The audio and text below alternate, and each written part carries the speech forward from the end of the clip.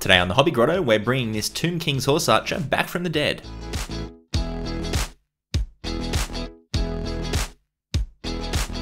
The first thing I'm going to do is remove some of these unsightly mould lines I missed in my youth. It certainly was a simpler time back then. I'm not going to get all of them, but I can try and remove the more obvious ones.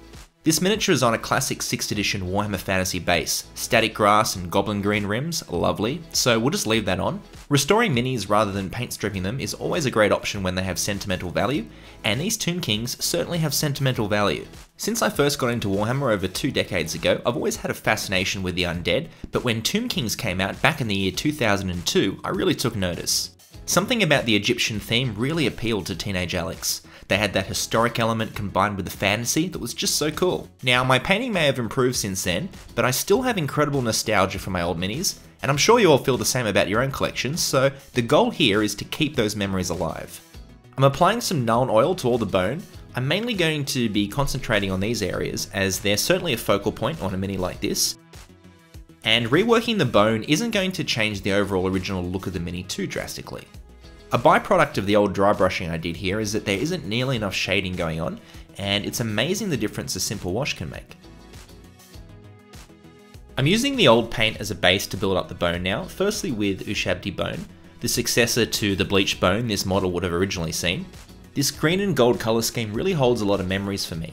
It just takes me right back to those days playing games of fantasy in the GW Sydney store battle bunker. The turquoise and gold certainly is the most well-known colour scheme of the Tomb Kings, but I clearly want it to be a bit different, and green is my favourite colour. So the goal here is to preserve the original look and idea of the mini as much as possible. Time for some highlights with a mix of Ushabti bone and white. I have a lot more Tomb King stuff from my original army I'd like to restore like this, so this may be the start of a video series on the matter. Let me know in the comments if you're keen to see more stuff like this. I love the idea of restoring these old models to the way they are intended to be.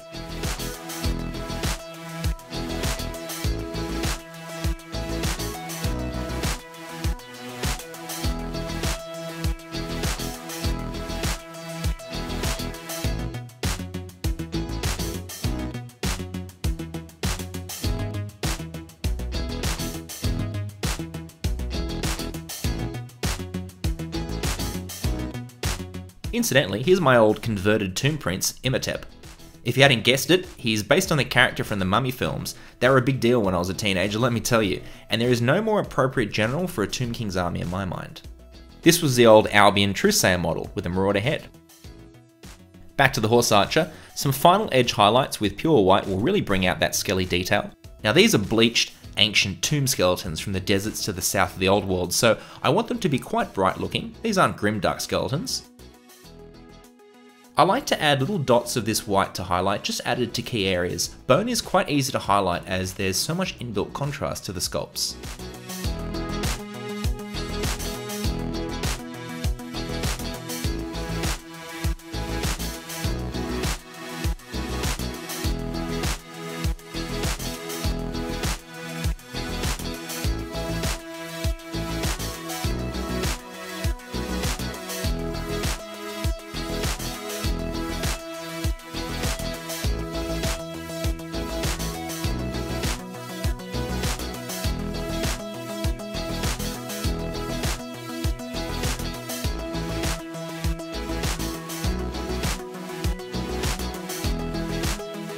Now I'm going to add a few more highlights to these other areas of the mini, just to bring them in line with the refreshed bone. A pale brown mixed with rhinox hide and Ushabti bone will add a bit more dimension to the wooden parts. And for the green, I've mixed in a bit of yellow with warpstone glow to try and replicate the original highlight, as I have no idea what I would have used back then, probably scorpion green or something. I've added a highlight straight down the middle of the quiver here too, just to make the mould line look like a seam. Over the years, this gold has lost its luster, and it wasn't that neatly painted, so I'm bringing some more metallic shine back. First with some Gehennas, and then with a silver highlight just to really make those ancient metals glimmer. The restoration is complete. This is how the model should look in my mind, and I'm so happy how it turned out, keeping the original style while improving the overall look. And hopefully this inspired you to go back to some of your old minis and give them a refresh. Thanks for watching, and we'll see you next time on the Hobby Grotto.